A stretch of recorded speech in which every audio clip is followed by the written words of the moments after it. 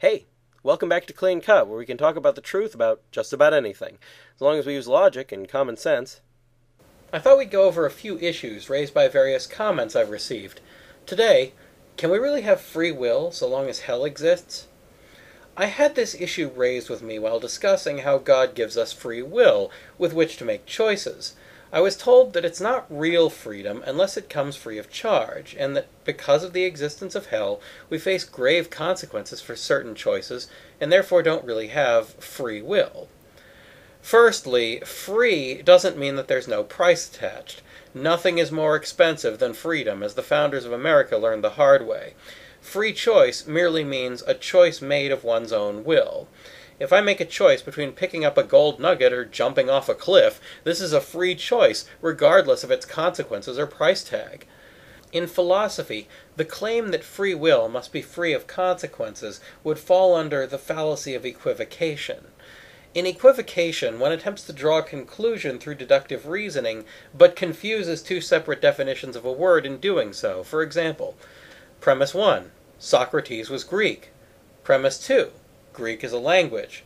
Conclusion, therefore Socrates was a language. The false conclusion comes from equivocation with regard to the meaning of the word Greek.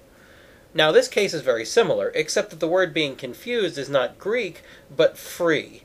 When I say that our will is free, this does not mean that you don't need to pay any money to obtain it. Indeed, our will is free in that sense, in that each of us is born with it, just given it from the start. It also doesn't mean that there will be no payments required of you after you possess it.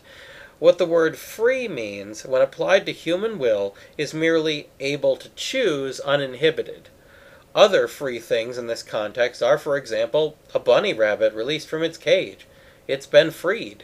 No one would deny that. Yet, if it uses that freedom to run outside and get run over by a bus, that doesn't mean that it was any less free. It suffered because it had freedom and used it. Freedom is not license, as we discussed back in episode 62 of Clean Cut. Anthony Flew has said that the threat of hell encouraged him to become an atheist, which is a decision that he made freely by exercising his will. In the same sense, we too can make free choices that affect our standing with God.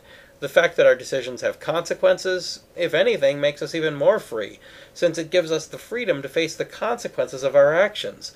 It certainly does nothing to challenge our free will. Next, would anyone choose hell over God? That's all for now, so keep asking questions, and thanks for watching.